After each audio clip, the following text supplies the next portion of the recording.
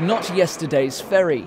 That's how Auckland Transport has described what will be a fleet of environmentally friendly vessels.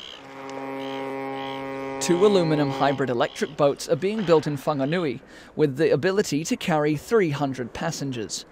And in Auckland, they're building 2 zero-emission electric boats capable of carrying 200 commuters. This boat is expected to hit the water next year for testing, while full passenger services will take place in 2025.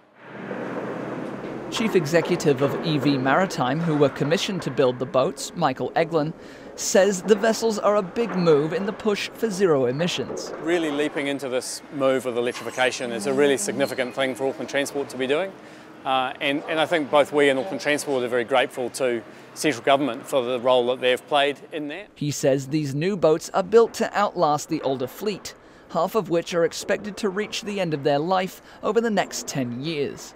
I guess when you've been in the industry, as I have for 25 years, the idea of boats that you worked on in your career coming to end of life already makes you feel old. So we really believe in engineering out end of life in our products, and so to us, building that longevity into boats is a really important piece.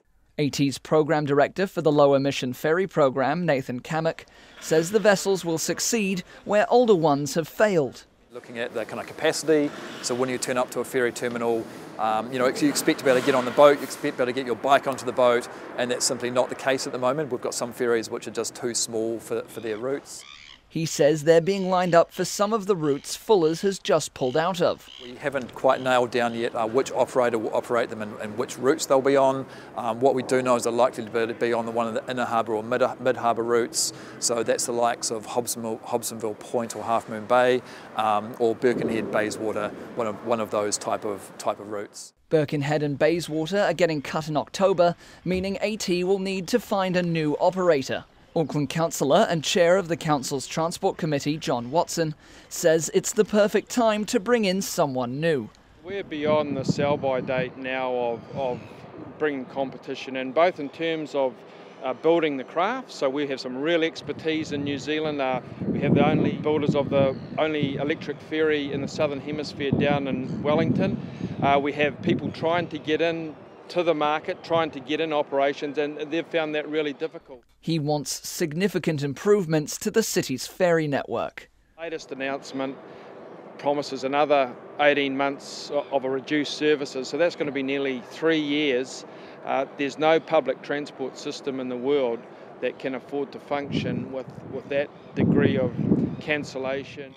He says the delays that come with Fuller's reduced services are simply not good enough. Auckland is a maritime city, a proud city, has a proud maritime history. We should be doing a lot better than what we're doing at the moment, particularly with climate change imperatives. We should have ferries going to all parts of the Auckland region.